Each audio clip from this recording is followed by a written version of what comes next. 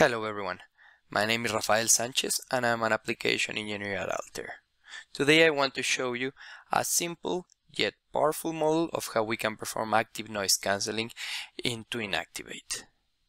In this example we could be talking about a car in which we want to eliminate from the perception of the passenger some noise, maybe due to traversing a road or noise from the engine or whatnot.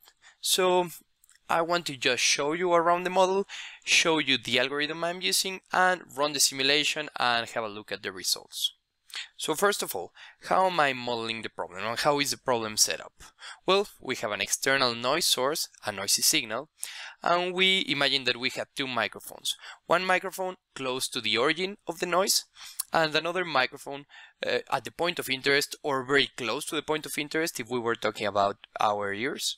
So we would have a mic as close as possible, and we have several transfer function blocks that you will see here that represents the propagation of that noise from the source to the point of interest in the case of the primary path, and we are setting them up here. This is what I just clicked, the initialization script, that is a small OML script, which is Twin Activate as well as Compose's main language.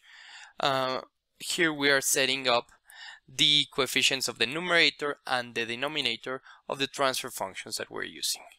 This one represents the primary path, this one, the secondary path, represents the path from the source of the noise cancelling signal to the point of interest, and also we have one for setting up the feedback that is generated, that the feedback that the microphone at the source is going to pick up from the noise cancelling signal. So as you can see, they're set up very easily, and here we have them as such: secondary path dot numerator, secondary path dot denominator, and so on. What else do we have here? We have basic sum blocks. In this specific case, we're adding up the noise cancelling signal and the original noise signal. That's going to be our error. We want to keep, for having a successful noise cancellation, we want to keep it as low as possible, 0 ideally, right? We have another sum for adding up the noise source and the signal that's coming from the propagation from the noise cancelling signal to the microphone at the close to the source of the noise.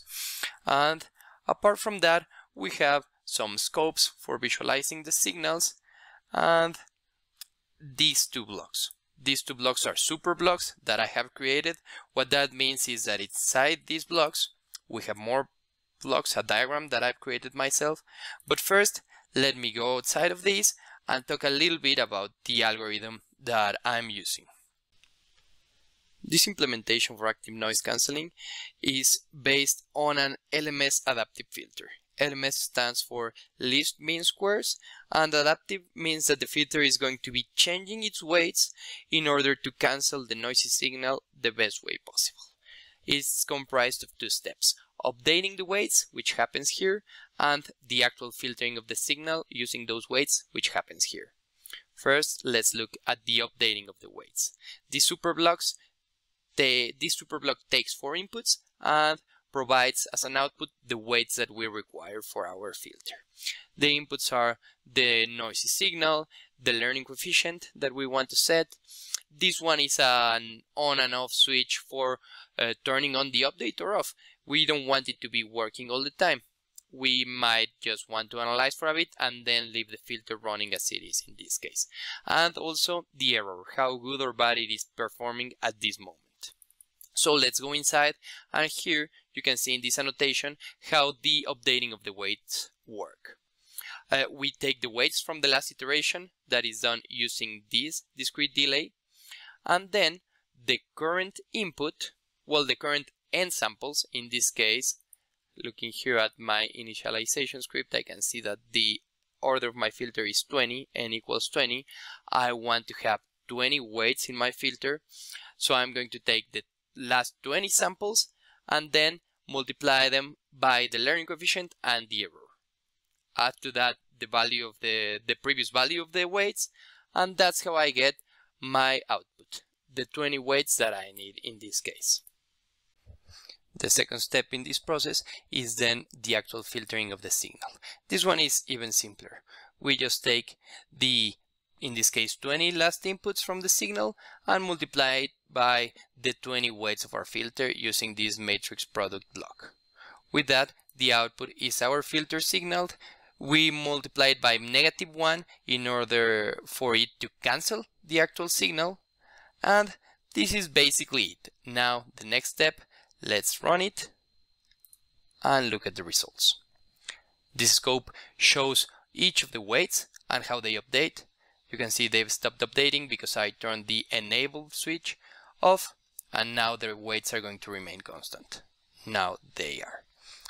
And this is the error. As you can see, it starts with a much greater peak because it's the time it takes for the filter to actually adapt in a proper way. And in case you were curious, without the noise cancelling, this is how the noise would look like at the point of interest. Okay, so if you want more detail, you can download the model and play around with it yourself. Thank you very much.